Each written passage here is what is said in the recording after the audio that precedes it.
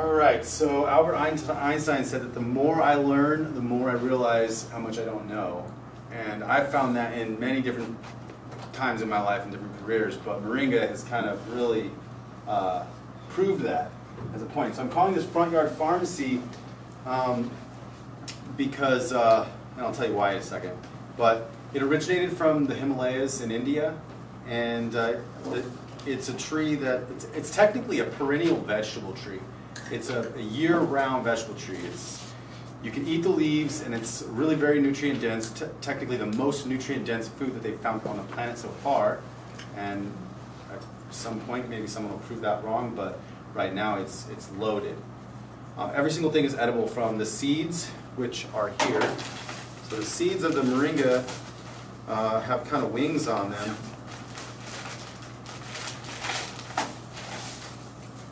And they're meant to fly, so when they come out of the pod. So the seeds are edible. If you eat one of these seeds, you actually can get, everything will taste sweet for the next 30 minutes. Wow. So if you don't sweeten your coffee, it's very astringent tasting, and some people actually, it's very acquired, so some people really like the taste of the seeds now, but very astringent. You guys can try that. I'm going to let you guys have some of these seeds if you want them.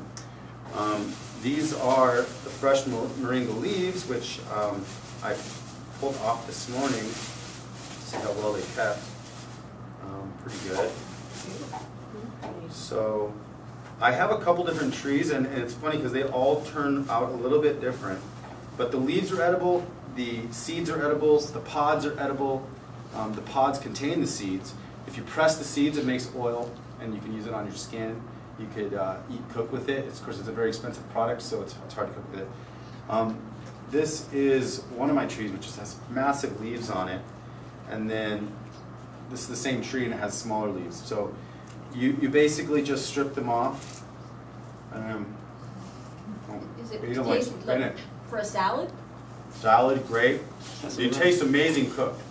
So I'm going to get into some health benefits, but if you guys want to like pass those around, you can try some more in a second. Dessert.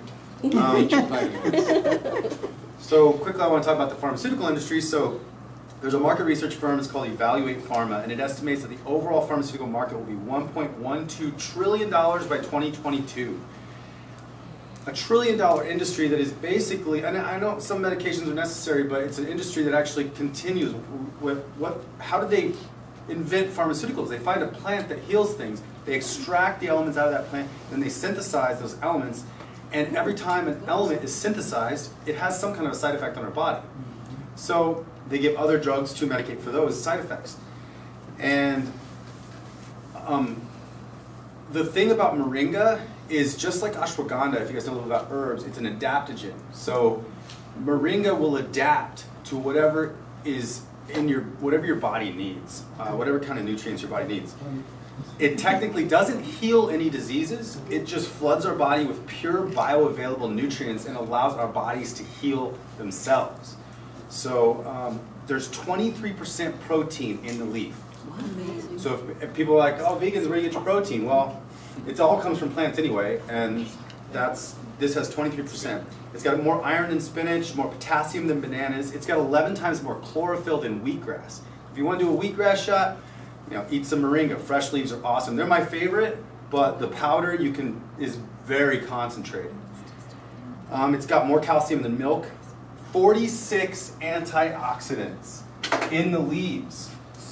And I'll tell you in a second why that's awesome, but 46 antioxidants and 39 anti-inflammatories.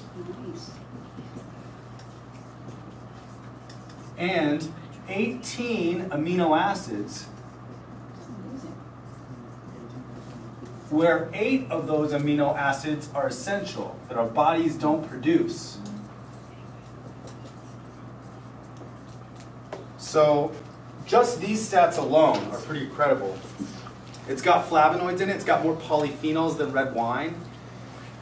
It's the only plant to produce really high levels of zeatin, which is an antioxidant, but zeatin is also a neurotransmitter and a plant hormone, and it contributes to increased memory function, concentration, kind of like a concentration element. It's got very strong anti-aging properties, the zeatin, and all of the nutrients combined help with anti-aging.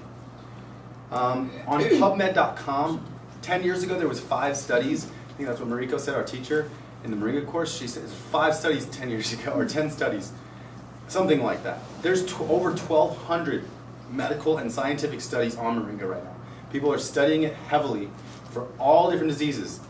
In India, there's the Ayurveda, EDA,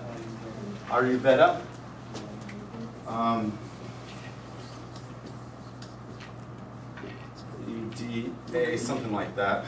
Ayurveda, or something like that. But it's an Indian medical tradition, and it says, in that tradition, it says that Moringa cures 300 diseases, including gout, diabetes, cancer, hypertension, lupus, autoimmune.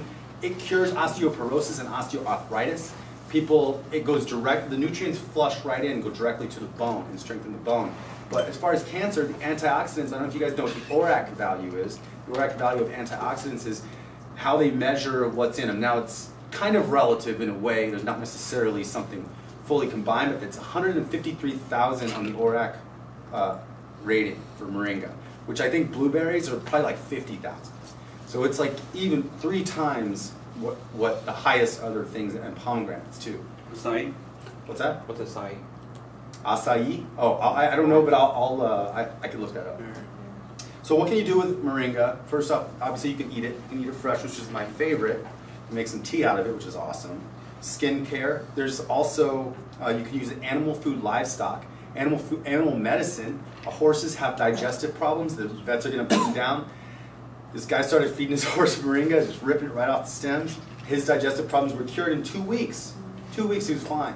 And healthy, way healthier.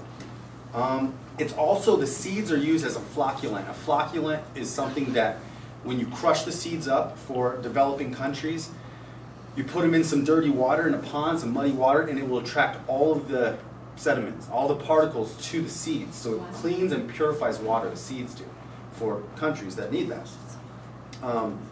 Here's another really interesting thing. We have a big problem with, the climate change, global warming, and there's a lot of things out there saying carbon sequestration right now. And I don't know if you guys know what that is, but carbon sequestration, there's kind of things that are going around like for loggers, like you chop down all these trees, at least plant that many trees again. But they're going to take like 30 years to grow. So it's not necessarily a one-for-one. So we're trying to find plants out there that will actually take more carbon in and take less time to grow and take more carbon. So according to a Japanese study, the rate of absorption or assimilation of carbon dioxide by the Moringa tree is 20 times higher than that of any general vegetation and 50 times higher when compared to a Japanese cedar tree. The Moringa tree will be equivalent to the effectiveness of 50 Japanese cedar trees in absorbing carbon dioxide. For example, if we expanded Moringa from 240,000 acres worldwide to 2.4 million acres worldwide, that would equate to 5 gigatons of CO2 being sequestered. So everyone should be growing Moringa, especially if we're in Phoenix, because we can. It grows really well in drought-tolerant conditions. It does love water, and it changes the flavor if you water it more versus not. Something called the horseradish tree. When you taste these, it doesn't quite taste like wasabi or horseradish, but some of them do. But I water mine a lot. Yeah, it's just water them less. How big do they get? They can get up to 40 feet, Wow. but you can chop them down all the way down to the base, and they'll grow back next year. I have a different method of growing, but So does it make a nice shade tree too? it can. Yeah, it can absolutely shade. You don't eat it up first? Well, that's the problem I'm having is like I have 2 nice trees, but they're kind of scraggly looking because we've been harvesting them every single day, eating them. So now I have hundreds growing them right now. But we need more. We need fresh leaves at the farmers markets, things like that. But it's a tree that really can change the world in a lot of different ways. But even though there's a whole bunch of information that's in my brain about this tree now, it's the tip of the iceberg. It's like I can't learn everything. I will never ever be able to know everything about the Moringa tree. But I'm down to try. And yeah, it's an amazing tree. Quick question. How long have you been growing it? You said they grow so quickly. So how long have you been growing it, and how tall is yours? So I put my first one in the ground last summer, in the middle of last summer, the wrong time to plant a tree anyway. I didn't mulch at the time, and I didn't have my watering system in. So it stayed pretty scrawny, like a scrawny little trunk. It was about this big, until February, when I got my first load of wood chips, put it around the tree, put my watering system in, started getting constant water and wood chips, and now that trunk is like this big since February. It got about 15 feet, but then one of the storms knocked it all the way down, took it out of the ground. During the storm, I was trying to pull it up, but it was like a sail. So I just chopped all the branches off the top, left the trunk, pulled it back up and staked it. And it grew like in a couple weeks, they're in the middle of summer, the middle of the heat, like 6 feet on like 20 branches. So then I just did a video where I cut it down again, planted these huge cuttings, and I changed the size of my tree. So the branches were way up here and it's hard to harvest.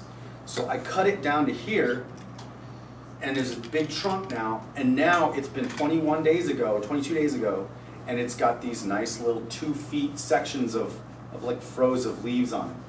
So you can do it whatever you want. You can trim it however you want, but you can make it a bush or a big tree. What's a good root spread of a well-established tree? So it's a taproot. So it'll kind of circle around itself. It'll kind of go out, but it'll go down. And then after a couple of years, you actually probably don't even have to water it. Like Jake Mace's trees doesn't even water it anymore. Of course, he wood chips heavily, stays very moist under his yard. So some of these practices are just good to do, like wood chipping. It's just necessary out here. But Where do I get the Moringa tree? well, I have seeds, so you guys, and they 80 to 90% germination rate in nice potting soil. 50% germination rate in native clay with no amendments. So they grow slower, but they grow stronger. Do these trees bring water? You said to have a taproot. Will they actually bring water up from beneath and then maybe distribute it out? They live in the roots. So the only thing they don't like is freezes and root rot. So if you get frozen and you freeze the root, it's going to die. If it doesn't drain well and root rots, it'll die. But if it rots, you cut the tree off and plant the cutting in the ground somewhere else with better soil, and then it'll grow again. So every cutting will grow, every seed will grow. So it wouldn't survive a 20-degree day then? Well, there is a variety that's technically supposed to survive down to 22 degrees. Now, if it's 20, you need to cut it down and tarp it. So if you need any more details, Talk to me later. Did